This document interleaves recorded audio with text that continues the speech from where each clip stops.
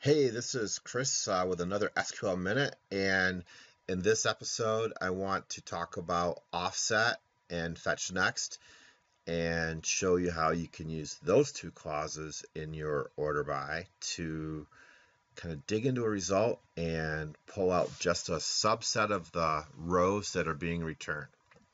So let's start with a query, and I'll show you what I mean. So we're going to start out with one query here and fetch all the rows from person and order it by last name. So this returns 19,972 rows.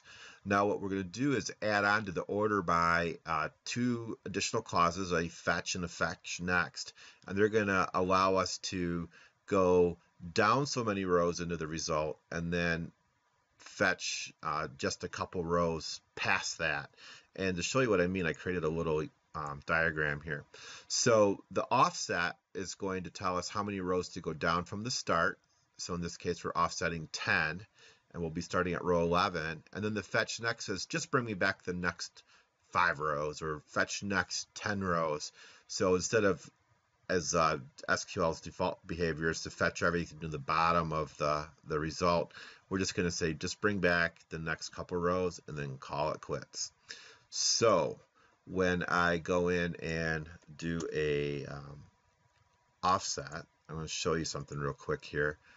As you see, we have 19,000 some rows. I'm going to show you how when I just do a fetch, I'm going to offset it by 1,000 rows. When I run this number should come out to be 18,000 something. Whoops, I have that highlighted. So there we go, and you can see now it's 18,000 something. So we actually skipped ahead to row 1,100 and then output from there. So the next step in our evolution here will be to show you how to, let's say, fetch the next 10 rows. So let's say I want to just eventually fetch down to Baker here. So what I can do is add another clause to the end of my statement, which says fetch next 10 rows only. So now when I run this, I should expect to see only 10 rows. And when I do run it, there you do. See, I have only 10 rows. Before we wrap up, I think it's important for you to understand that you can cause your SQL to throw an error if you use the wrong offset value.